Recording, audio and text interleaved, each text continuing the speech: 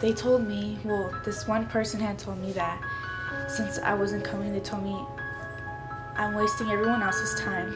I'm wasting time even coming, and why even go? They told me to stop going to school. I was essentially bullied every day. Then Honors Academy was like, I was bullied, but just not as much. It was like one kid instead of like my entire class after me. If I ask my students what at-risk means, they don't even realize they are. My name's Alexis Miguel. Emily Valdivia.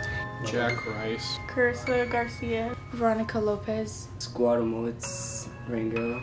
I'm Travis McLean. At-risk can be anything that would cause a person to potentially not graduate.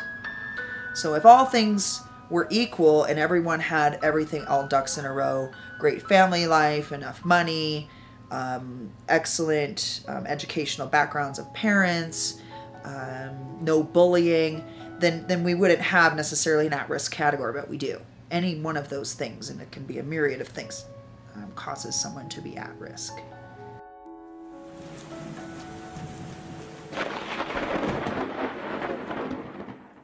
All right, what's futile?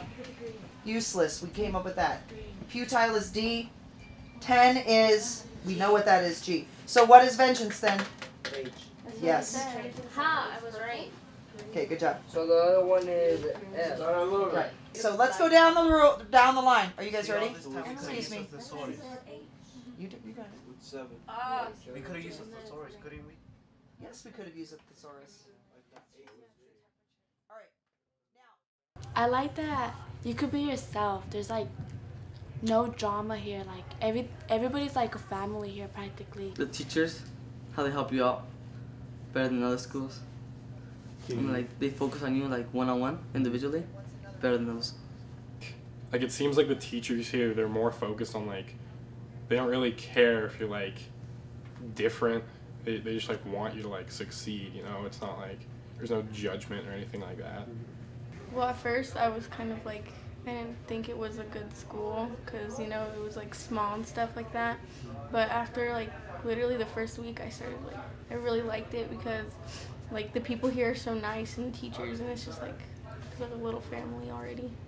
Honestly, what I like is how it's art-based. Everything's really creative. Like there's a lot of art and paintings by students in the school, and how the classrooms are like smaller because just you get to understand more.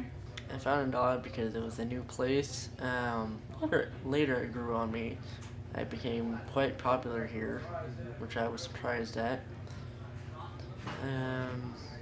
The teachers are great. Like in here, we're like kind of like a family all together. That is the term that across the board since I've been here, and other students who have gone to the school, even if I didn't teach them, that's what they feel like. And at a base level, students need to feel like they belong, and they need to feel that they're part of something.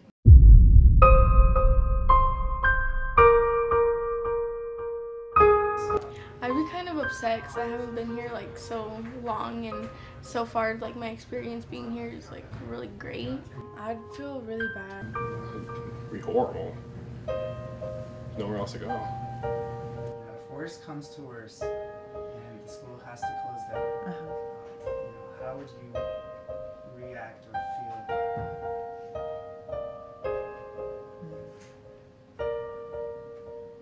Well, it would break my heart.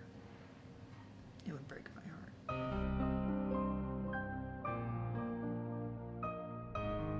When I look at a metric, that's one piece of information on one person, but it doesn't tell the whole story. And so I would hope that people that came in here that maybe had that negative impression would recognize that they were privileged enough to have that kind of, to be able to have that kind of interpretation, and that there's many people in this world that weren't given the same set of circumstances that they may have been given. And it's not an excuse, but it's a reality and a starting point for how do we get better.